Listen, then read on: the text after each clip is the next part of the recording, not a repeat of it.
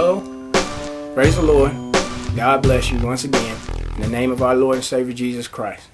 Hi, my name is Timothy Stevens and I'm coming today again with another message. Today we're going to talk about manifestation of the Spirit, or basically receiving the Holy Spirit.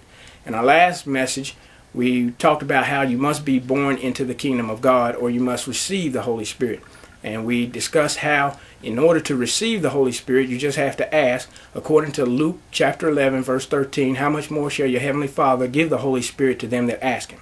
Now, this is a very important topic, and I really want to make sure that we are very clear with this, because receiving the Holy Spirit is very, very important. I'm going to show you how important this is. If you go with me to Matthew chapter 12, verses 31 and 32, okay? Matthew chapter 12, verse 31 and 32 says, "Wherefore I say unto you, all manner of sin and blasphemy shall be forgiven unto men, but the blasphemy against the Holy Ghost shall not be forgiven unto men." Verse 32, "And whosoever speaketh a word against the Son of Man, it shall be forgiven him. But whosoever speaketh against the Holy Ghost, it shall not be forgiven him, neither in this world, neither in the world to come." Okay? That's as clear as it gets. You do not speak against the Holy Ghost. Alright? A lot of people say, oh, the only unforgivable sin is suicide. That ain't what the scripture says. The scripture says you don't speak against the Holy Ghost. And a lot of people like making fun of speaking in tongues and oh, you're having dreams and all this kind of stuff. Hey, you better watch speaking against the Holy Ghost, because that is the one thing that won't be forgiven you. Okay? You'll get yourself a first-class ticket to the lake of fire. You see what I mean? So I just wanted to make sure that we have an understanding here that this is very important. Okay? Now, so if you pray and ask God, as a matter of fact, go with me to Romans chapter 8, verses 9 and 16. All right?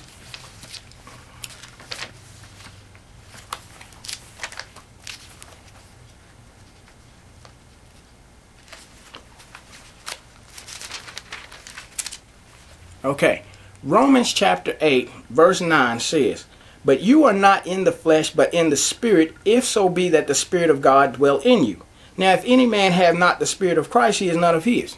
So that's simple, straightforward. If you don't have the Holy Spirit, you ain't none of God's. All right? Verse 16, "The Spirit itself beareth witness with our spirit that we are the children of God."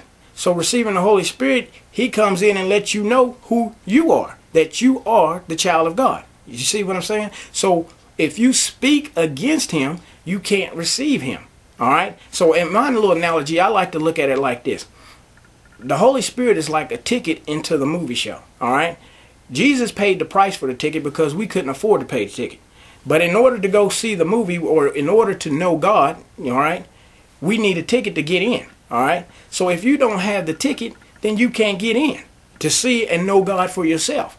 And without the ticket, you just got to let somebody come out and tell you, oh yeah, you know, I know God, and I know God. And all you can hear is other people's testimony, but you never get in to see it for yourself. So when you ain't going to stand out there and say, oh, I don't need no ticket and I don't want no ticket. And that's the equivalent of you saying, oh, I don't believe in the Holy Spirit. I don't want the Holy Spirit. Well, if you say that, then you are not going to get in to know God personally for yourself. All right?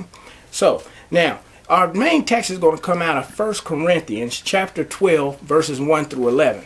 Because there's a really a lot of ignorance in the body of Christ concerning spiritual gifts, or concerning the manifestation of the Holy Spirit.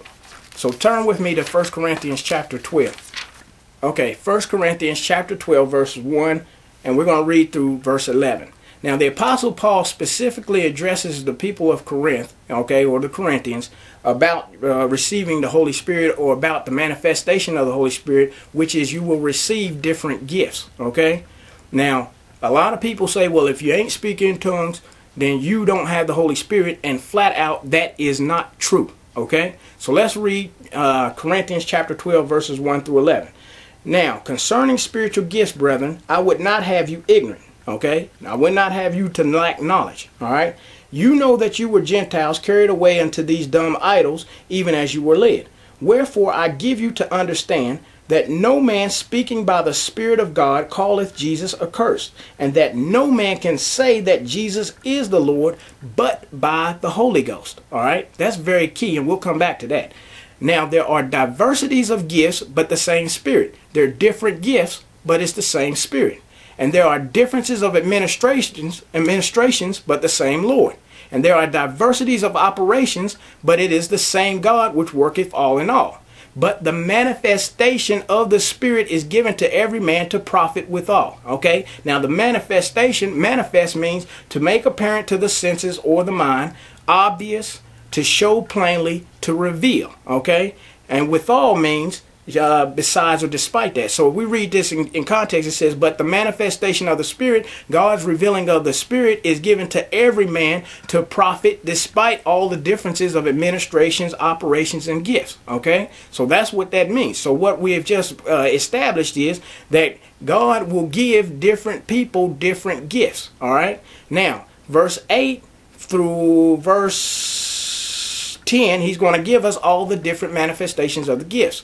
All right. Verse 8, for to one is given by the Spirit the word of wisdom. All right. To another, the word of knowledge by the same Spirit. To another, faith by the same Spirit.